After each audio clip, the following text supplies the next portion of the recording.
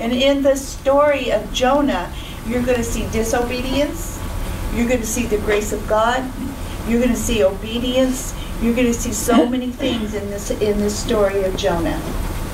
And so, Father, right now I pray, Lord Jesus, that you would just help this teacher as she comes out and just tries to explain the things that you have given to me. Let me step aside, Holy Spirit, and you come in and you do your work. In Jesus' name. In Jesus' name. Amen. Amen. How many of you remember the story of Jonah? Yes. And I want you to get the full impact of what God is trying to show us in this story here. I mean, it's real simple. It's nothing hard or anything like that. It's just that God loves an obedient person, and He is full of grace, and He is a God of a second chance. Amen. And that's what we're going to see in the story about Jonah.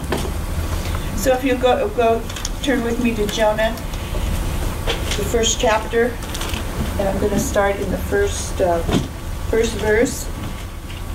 Okay, is everybody there? In Jonah? And I liked what Sister here said. God spoke to Jonah. Yes. It wasn't a man, it wasn't anybody else, but God spoke to him. And He said, now listen, Jonah, I want you to do something for me. So in fact, God gave Jonah a job, right? Mm-hmm. And we're going to get into that, and we're going to see how, how Jonah responds in the first part of this lesson. And he says, now the word of the Lord came unto Jonah, the son of Amittai, saying, arise, go to Nineveh, excuse me, that great city, and cry against it, for their wickedness is come up before me. Okay, so I'm going to stop right there, and I'm going to say, and we've already said, now the word of the Lord come unto Jonah.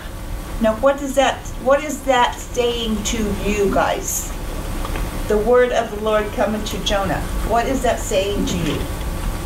What is that? Who's speaking to Jonah? God. The Lord. The Lord. Okay, don't be afraid to answer. Yes. The Lord is speaking to Jonah. Have you ever had God speak to you? Yes. Have you ever heard it in a still small voice? Or have you heard the word of God in your Bible, and God will tell you, maybe God's speaking to you to do something, and you'll go to the Bible and you'll say, oh my goodness, I think God has already, He spoke to me that. That's just evidence God is speaking to you. Mm-hmm. So it was God that told Jonah, I want you to do this for me. Mm-hmm. So He said, arise. What does that mean, church?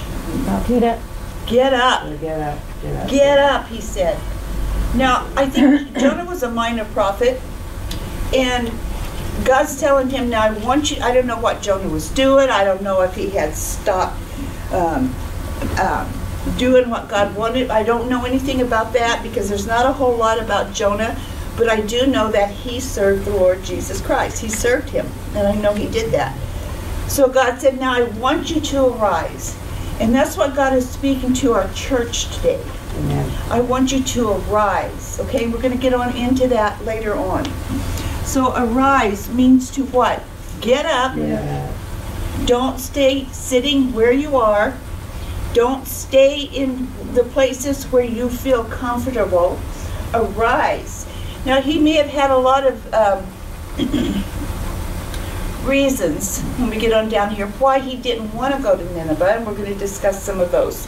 But he said, arise and go to Nineveh. It's a great city, meaning there's probably a lot of people there, right? Nineveh was the capital of the mighty Assyrian Empire. That's down in the book that I've got, the King James, that's down in the commentary here. So it's a great city. And cry against it.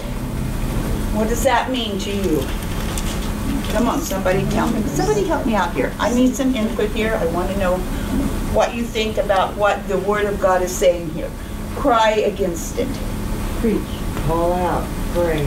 Call out and pray. Pray for that city. To warn people of their sins. To warn people of their sins. That's what God is asking Jonah to do. Go into this city. Arise, get up. Now you have rested long enough, okay? Now maybe God will give us a rest period and we're able to rest. But now he says, arise and get up, because it's time that you go to this city that is full of great sin. Now we're not all called to go to a city, but we are called to go to the people in the world that we know or that we encounter once in a while to do what? Preach the gospel of Jesus Christ. And as we go down here, we're going to find out that's why God sent him to Nineveh. He wanted him to go there to that great city. We should pray every day, God, let someone cross my path Yes. that I can help and I can bless. Yes. And Yes. because when you bless them, they bless you. Yes. That's right. Yes. And what does it say? We tell them of the judgment to come. And cry against Cry it. against it. Cry against it. That means go and tell that city what's going to happen if they don't come and return to the Lord Jesus Christ. Now, we have to have a balance in our life when we speak to people. We have to show the love of Jesus Christ, but we also, with love and care of that person, we have to show them the judgment of the Lord Jesus Christ too. The judgment is not a good thing, as you're going to see later on in this story. Don't know that I'll get to it today. My main thing today is that we're going to look at Jonah and the disobedience that Jonah was doing. Now, he was a man of God. He loved the Lord. And now God's telling him, now Jonah, I want you to arise, and I want you to go to that great city of Nineveh, because their sin, what's it say? For their wickedness is come up before me. So God is noticing this. Now sometimes we need to take notice of something. Amen? Do we overlook a lot of things? Yes. Because we're too quick to say, that's okay, that's okay. Now we're talking about me. I'm talking about me. Now, I'm not judging anybody else, okay? I'm talking about me. For the wickedness is come up before me. I see the wickedness in this city. I see, and I'm not telling anyone you're wicked, okay? I'm just, we're talking about Jonah here, okay? And we're learning a lesson here about Jonah, okay? And the city, because they were full of wickedness, did not mean that God did not love them. Did you know that? That's right. Right. Did you know that God will warn us? He gives us warnings. I'm going to tell you this. I'm going to tell you, Brenda, that this is what I don't want you to do. I'm warning you not to do this. If you're disobedient with me, then this could happen. Okay, now we're speaking truth, okay? I'm not telling a lie here. God wants us to be obedient with him and do what he has asked us to do. And sometimes in our life, we get tired and we make excuses and we don't want to do it because we're out of our comfort zone. Now, let's be honest today, because God wants to free us from some of those things that we hold inside of us. That's right. That's right. Okay? Right. Now he says, Jonah, arise and go to that great city. It's just full of sin. And the wickedness has cried out to me. And I'm hearing them. See? I'm hearing them. I'm hearing the wickedness. God is now hearing everything that is going on in this world today. We may stop and think, doesn't he know what's happening? Doesn't he know? Doesn't God know that I'm so tired? Doesn't God know that that people hurt the little children? Doesn't God know all of that? And why does it happen? And that answer I can only give you is that God knows what's going on. That's right. God is in complete control of everything that's happening in this world. The devil will never take hand over Jesus Christ, because he is Lord of Lords and King of Kings, and he is going to rule this earth. Amen. Amen. So we can't ever think that the devil is ruling in our lives, because he isn't. Okay? If I get off a little bit, that's okay. We'll get back on, because the Lord has shown me an awful lot of things. We think, okay, I'm going to get back to this verse. Arise and go to Nineveh. Okay. And you're going to see on down here, I'm going to read it in the 3rd verse. But Jonah rose up. Oh, he did get up. That's more than some of us do, right? And he did get up. But what did he do? He fled. He fled. Amen. He fled. Flee unto Tarshish. Yeah. He fled. Wrong way. Why? Okay. Why did he do this? What's Tarnish? Why? What's Tarnish? Is it a city? Yes. It's a city? He fled. Because he flees Tarnish. He fled from God. He was going away from God, trying to run from God. Okay, that's what he's doing. He's actually running for God. But he did get up. But what Jonah did was he went in the wrong direction. Okay, how many of us have done that? Amen. You get up. God will tell you to get up because I want you to do something. And we will have so many excuses Put it off. why we can't do it. Okay, so I'm going to go to my notes here real quick. Jonah was given a job to do. We, as a church, have been given a job to do. Come on, who can agree with me? That's right. I want to hear it better than Yes, that. yes, because amen. I want to know that you know that God has given you a job. Yes. We're here for a purpose. And I like that. How many people say, why am I here? We've got a purpose in our life. Yes. God saved your soul for a purpose. Yes. Not just to sit on some place and not get up and do anything. And I'm not saying that all of us are televangelists, all of us get out there and preach to 1,000 people, or all of us get out there and preached in the biggest churches in the world. And I'm so glad that we have this place right here Amen. where these people right here love Yes. God. Yes. Man, and that's another thing I'm going to preach on, but not today. Hmm. So anyway, Jonah was given a job to do, not by man, but by the Holy Spirit. Amen. God spoke to him. What did Jonah do? My first note here was he rebelled. He rebelled because it says Jonah rose up to flee unto Tarshish from the presence of the Lord. Right. Okay, let's be really truthful. How many of us have done that? I have some truthful people out there. We have fled from the presence of the Lord. And I know for many years God called me. I knew that. I knew from the time I was 12 years old that God had called me to do something. That God had called me into His kingdom to do something for Him. But I rebelled for so many years. And I ran from God and I ran from Him. And I am so sorry that I did. But I really had no one to lead and guide me.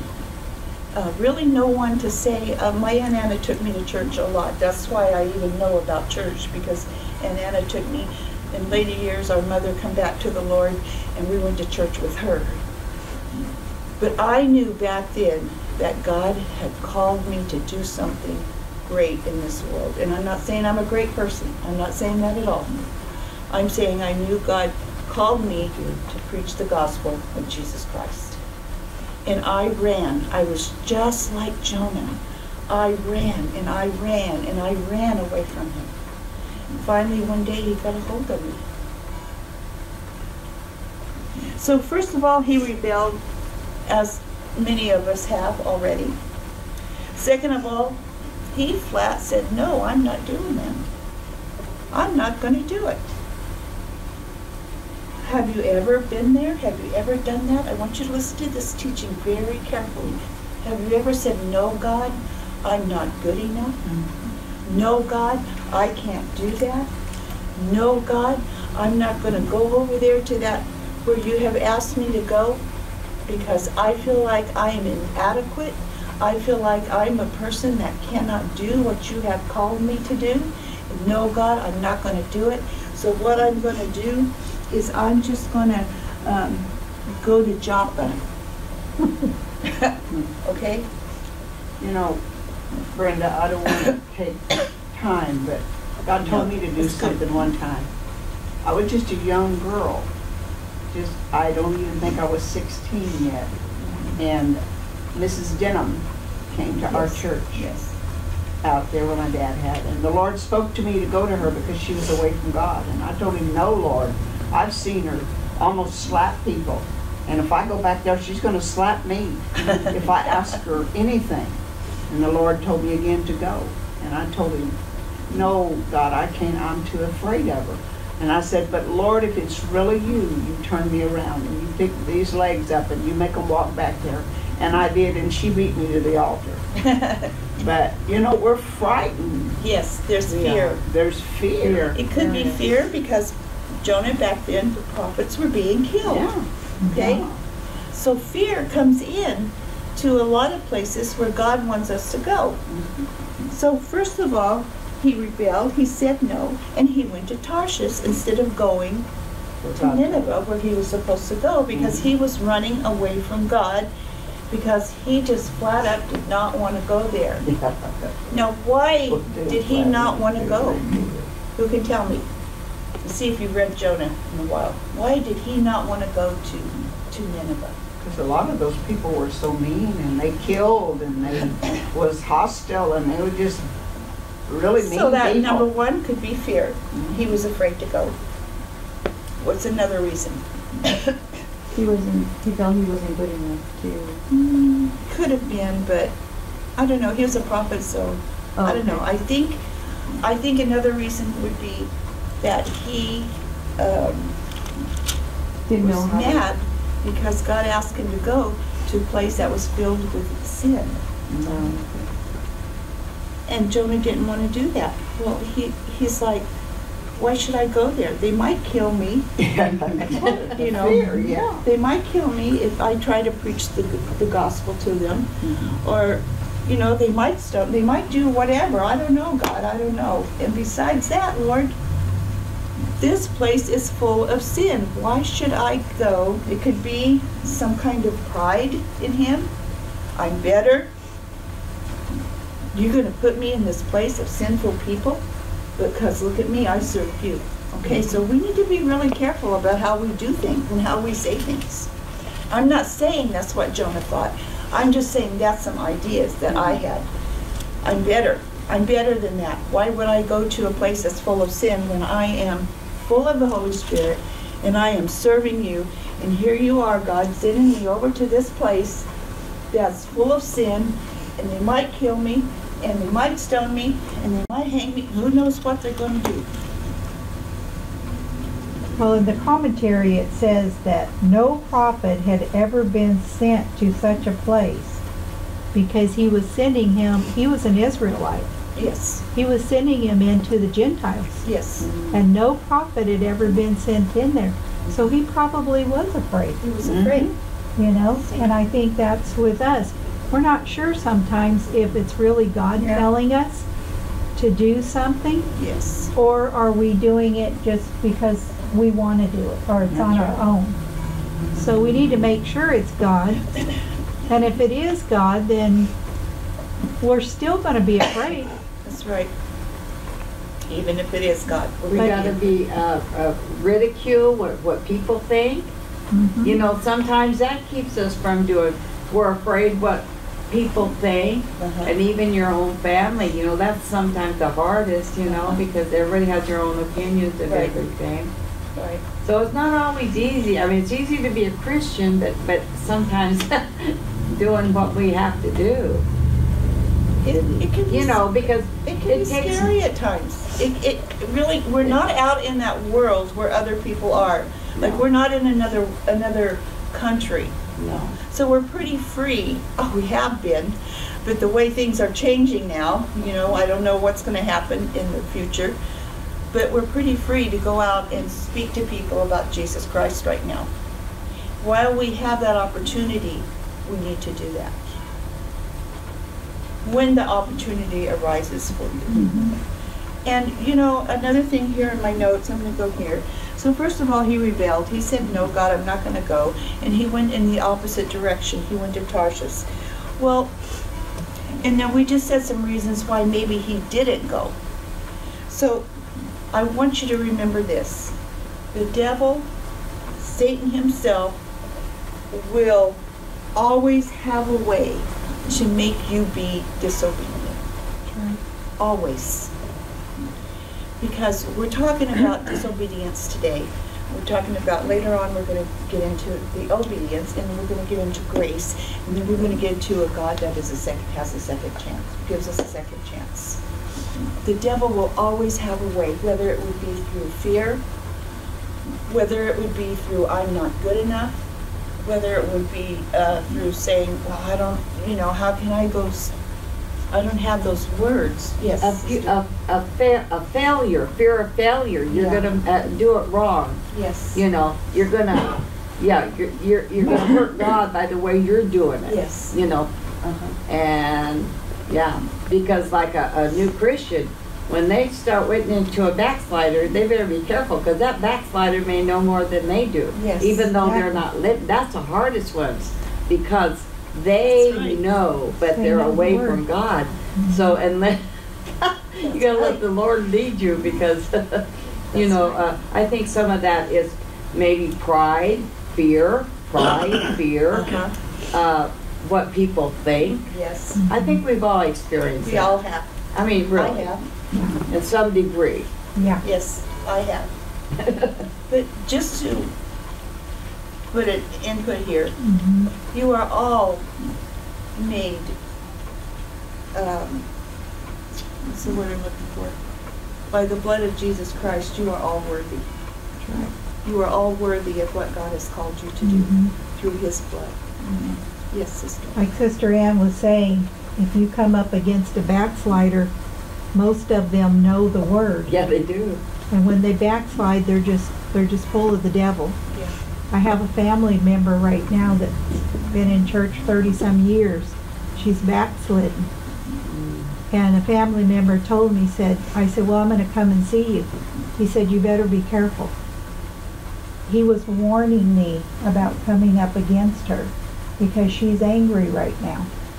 And she doesn't want anything to do with anybody that has anything to do with the church.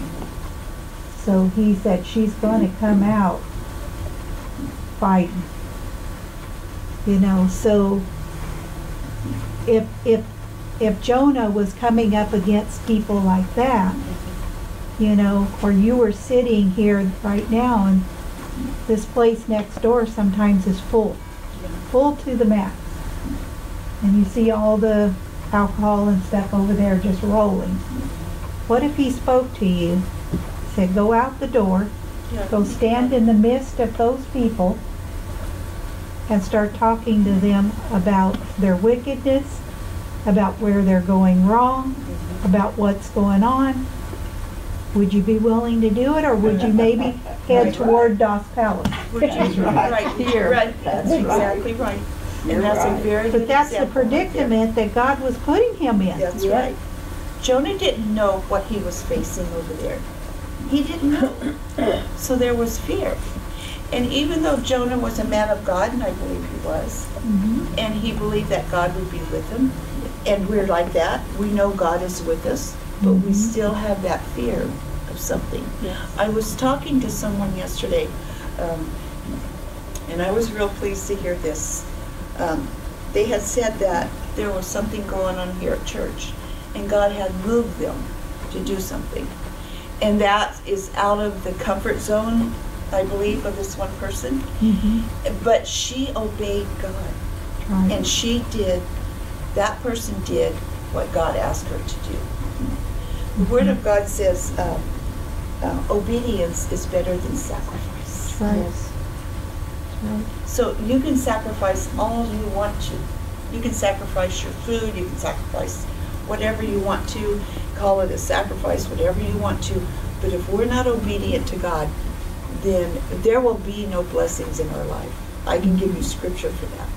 And I'm going to later on. I don't know if I'm going to do it right now or later on. Anyway, so we have to be aware that the devil will try to do anything he can to keep us from doing what God wants us to do. I've heard good news this morning. the way the Holy Spirit has moved here in our church. And I didn't know a thing about it, and that's the way it should be. The person that was blessed was speaking about it, and God did a miraculous thing. See, we overlook those things, but God did something wonderful because of obedience. So we know that the devil will give us excuses in our head. I don't have time, I don't have the money, I can't do this, I don't know what those people are going to be like, they might go over here and chop my head off, they may do this, they may do that, that person might think I'm stupid, and that is a big thing right there. That person's going to think I'm stupid. But how can you say that's stupid when we know where we're going? But yet the devil will put that in your head. They're going to think I'm stupid for telling them this. Well, they're not going to believe it unless we speak it. The Holy Spirit works on them, and they begin to wonder about it, and they begin to maybe come to church. They begin to read their Bible, and they begin to be filled with the Holy Spirit. Then that person that thinks you're stupid could go on and say, no, that was God. That was God. You know what people say? They say, judge, if you try to, they'll say, don't judge me. Yes. That's what people will say. I hear that Who a are lot. you to judge? Yeah. And we're not to judge. We're to witness, and tell them what we know. But we have to do it in love, because you don't do it in love, you come like that, people are going to rear up. Right. They're not going to like it. And nobody wants somebody coming at you strong. No. We don't, even as Christians, we want it with love. And what I hate is, well, you're going through this because you did this, or because you did that, or because you did this. Well, there's different kinds of storms in our life. Oh, yeah. There's a storm of, I have it here in my notes. I don't really want to get into that too much today, but Yeah. there's a protecting storm. This is what the Holy Spirit has spoken to me. There's a perfecting storm. And there's a correcting storm. And I'm not going to get into that, but I want you to know that we all go through those storms. To correct, protect, or whatever, God's going to do it to us. But we don't all see everything just alike either. So we have to be very careful. No. If we tell somebody something, we better make sure it's the Lord, because they could turn around and point out our faults. They see any other than us. I don't think God wants us to point out faults in Not people. faults. No, I don't think so. I think God wants us to pray. I think that we are supposed to hate the sin, but we love that person. Amen. Therefore, if you love that person, you're going to do all you can not to hurt them. Amen. Is that right? I agree. Is that right? Okay. Usually just give them So- your testimony of what all God has done good for you, and when you end the conversation, we'd love to have you to visit if you would like, Yeah. Yeah. and then God will work it all out. We can't, you have to have a balance there. You have to know when and where to shut up, because if you go on and on and on and on, that's going to turn people off. That's right. It really will. So when we walk in the Holy Spirit, which all of us are walking in the Spirit of God, there should be a gentleness, there should be a love emitting from you, and the anger that we're trying to control, God is in control of that too. Yes. Amen. So, okay, let's get back to Jonah. Okay, so the devil always have a way to make you disobedient. Okay, example, in the garden. What happened in the garden? Adam and Eve. Who can tell me? Serpent lied to them. Disobeyed.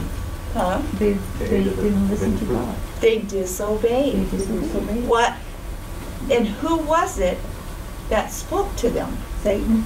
Satan. And what did he say? In a nice, gentle. That's not going to hurt you. It's not going to give you something to kill. Let's read that scripture. Let's read it. Let's go there. In Exodus. I didn't write that down, but I'm sure it'll be, Genesis. It'll be easy to find. Abel. It's interesting to me about this one here. Okay, Genesis 3 talks about the fall of man. Well, let me read what God is saying in here. Now the serpent, 3:1, the serpent was more subtle than any beast of the field, at which the Lord God had made. Okay, we all know God made everything. There's not one thing in this world that God didn't make, okay? Good and evil. Yes. The word subtle, I'm reading in the commentary here.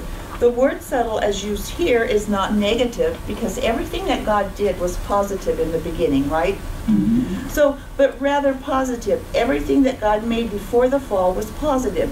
It describes qualities such as a quickness of sight, okay, a swiftness of motion, activity of self-preservation, and seemingly intelligent adaptation to its surroundings. So we're seeing here this word subtle with the serpent was quick to know and see what was going on. Okay, so he heard what God had said. Okay, we're going to hear that on down here in these scriptures. And he said unto the woman, the serpent.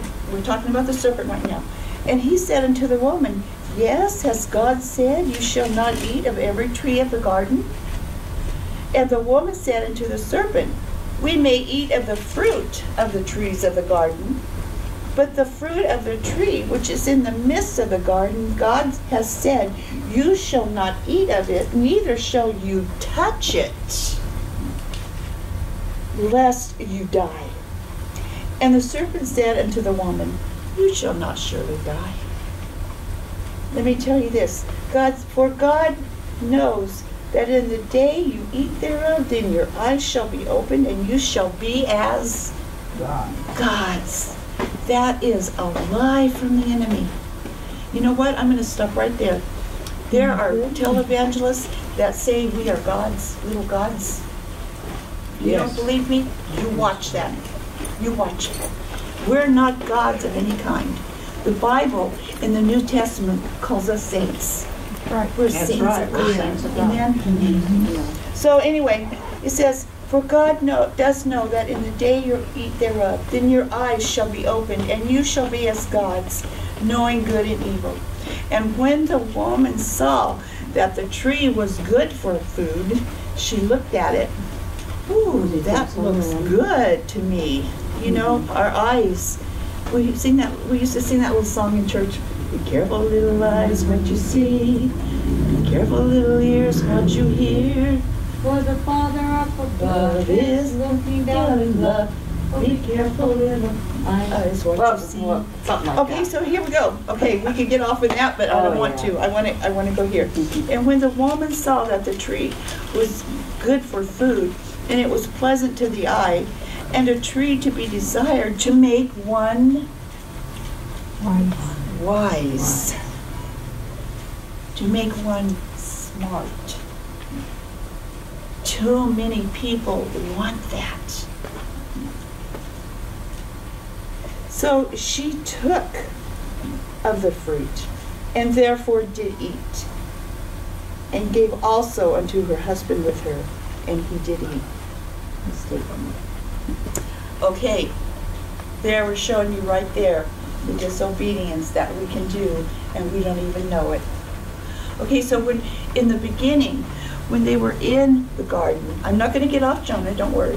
When they were in the garden, they liked to walk with God. It said they walked with him in the cool of the evening, and they talked with him, and they conversed with him, and they were like buddies. But you read on down in the scripture, after they had sinned, they went and they hid. Covered themselves with trees. Yes. And God said, where are you? What are you doing? And he said, did you? He said, we're naked and we were afraid, or something like that. I can't remember exactly. It's all right there. You can read it. And God said, did you eat of the tree of the knowledge of good and evil? Mm-hmm. Now let's go on down. And Adam said, the woman you gave me. I was going to say that. The woman you gave me this fruit. So then it went on down to the woman, and the woman said, this is blaming God. I can see this kind of blaming God. The serpent betrayed me. the serpent that you made betrayed me. So we have to be very careful. Yes. That old serpent, that devil can betray us. He can make us look at things that are so beautiful and make us be disobedient with the Lord Jesus Christ. Yep. We want to check ourselves, make sure we're not. Amen. I think I love reading that. I think that is so neat. Okay, so the devil will always make you try to be disobedient. But God said to go ahead and go to Nineveh, that great city, and cry against it. Their wickedness has come up before me. And he chose not to obey God. And we're going to go to a few scriptures here. For the first scripture is going to be 1 Samuel 15 and 22. I want you to go there and read that. Do you have it, Sister Judy?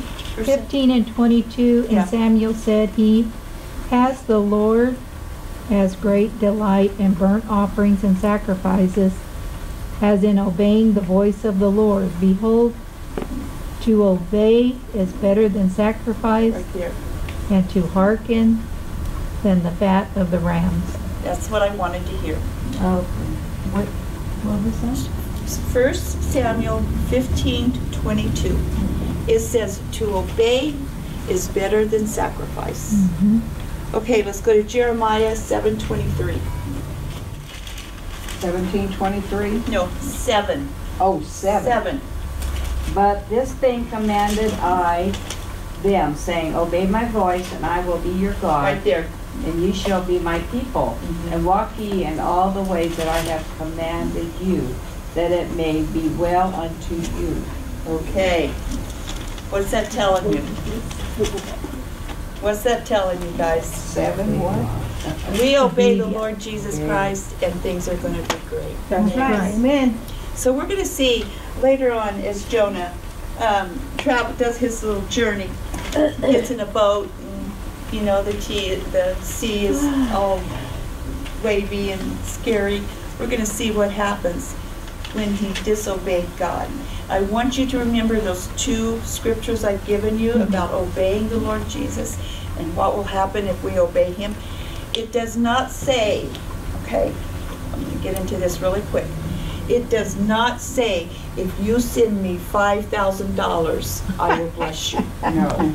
It does not say No, that. it doesn't say that. It says, if you will obey me, I will Obey bless God. you. Okay, that's just a little thing I wanted to throw in there. Amen? Okay, I'm done for the day. I want you to read Jonah, and next week I want you to give me some input and how you feel about Jonah and what his experience was, and if you've had experiences about things that's been happening in your life, okay?